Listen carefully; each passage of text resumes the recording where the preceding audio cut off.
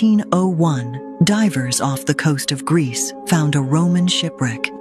Inside, they expected treasure. They found something far more dangerous: a machine, bronze gears, precision teeth, rotating dials, complex engineering, like a piece of modern machinery. But here's the part that breaks history. This device is 2,000 years old. It is called the Antikythera mechanism. Scientists scanned it with X-rays and discovered something terrifying.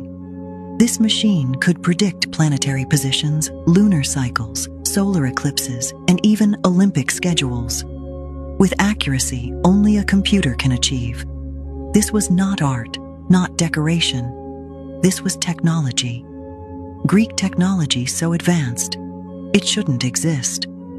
The math required to build this wasn't seen again until the 1400s, meaning this machine is 1,300 years ahead of its time.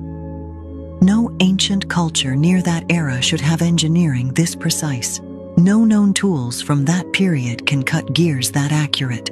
So the question is, where did they learn this? Who taught ancient humans this level of science? Because here's the mystery nobody wants to admit. We found only one device. You don't invent a computer first. You invent hundreds. And only then, one of them sinks in the ocean. So if this one survived at the bottom of the sea, how much more advanced technology have we lost forever? History is not a timeline of progress.